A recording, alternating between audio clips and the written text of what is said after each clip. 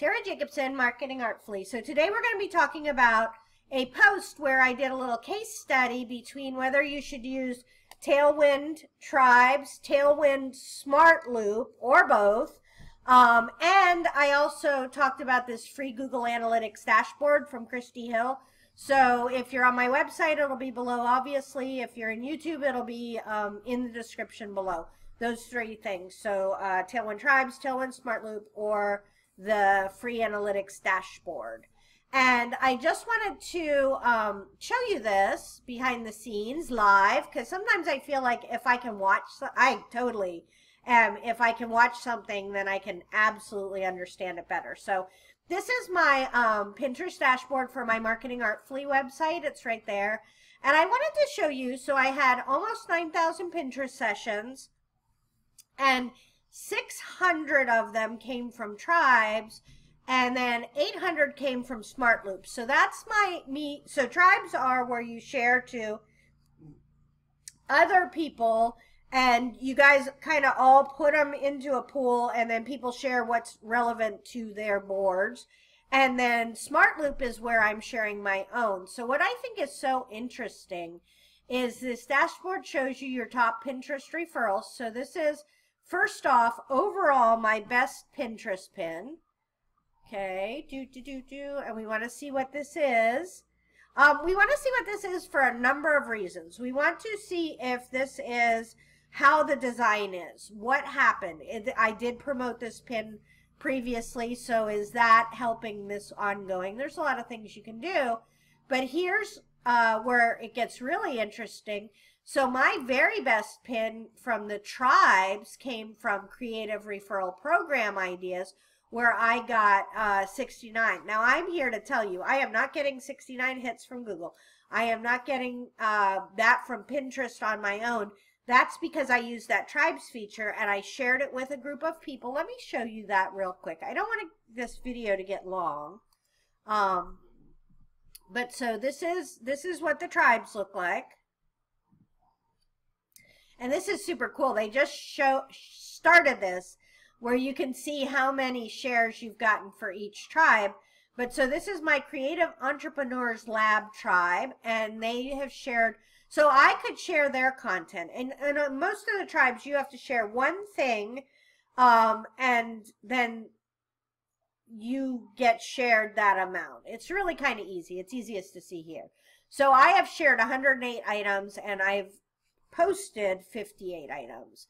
But so I am getting how to do social media audits for bloggers, Etsy sellers, Etsy. I feel like Marsha.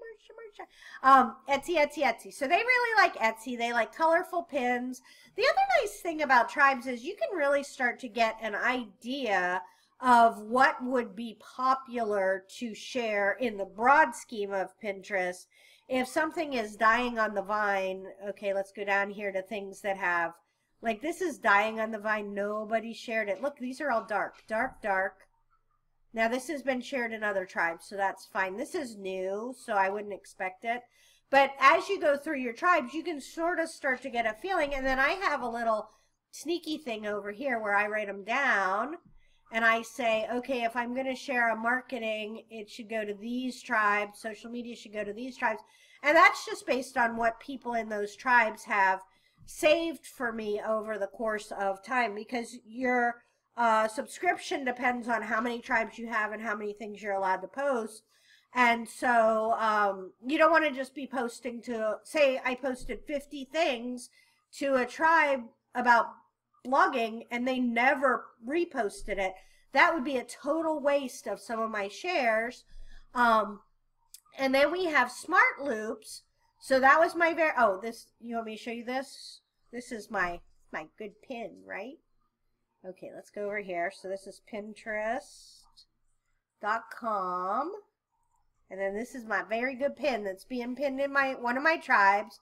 I could probably figure it out. Oh, that's just showing my website address. It's not showing the pin. Darn it!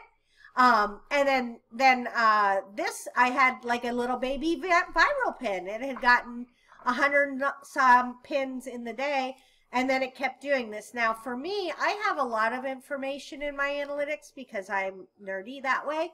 And goal completions means that they have signed up for my email list.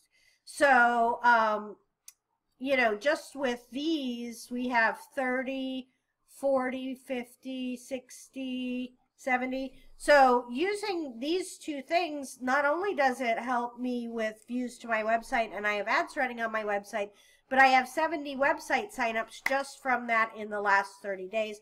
And real quick, let me just show you what the Smartloop looks like. So here are my loops and my best pins. So this has 55 repins. This has 61 repins, specific seasonal keywords. And that's on, not in a tribe, that's in all of Pinterest. And these will just loop. They're going to be looped to different boards about once every 5 months.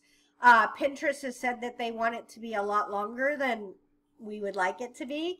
But that's okay, because one reason why I really like that is then if I want to manually pin it because something is happening, say I'm doing a blog post about Pinterest and I want to pin a few other Pinterest ones, I don't really have to worry that Tailwind is automatically going to post it again to that board really fast.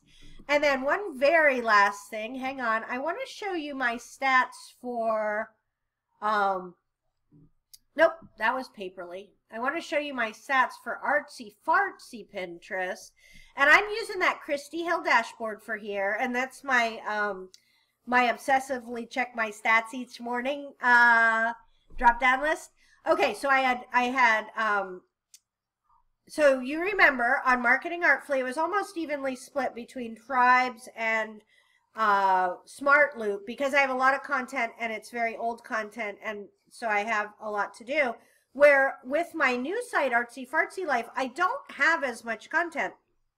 I have a fair amount of blog posts, but I don't have 800 like I do for Marketing Artfully. So for this one, which is a newer site, I got 6,000 tribe sessions and then 200 Smartloop sessions, which, you know, I'm not very good at looping things. So the chances of me getting traffic from old pins are probably not very good. But because I have that Smartloop set up with some of those older, when I say older, they're like 6 months older, older pins in there. But the tribes are helping me so much. So they've done not half, but like more than a third of my Pinterest sessions have come from sharing that to those Tailwind tribes. And so that is super exciting. And it just depends on what your site does. You may want to sign up for both and then see which one does the best. That would be my suggestion. So hopefully that helps. Tara Jacobson, Marketing Artfully.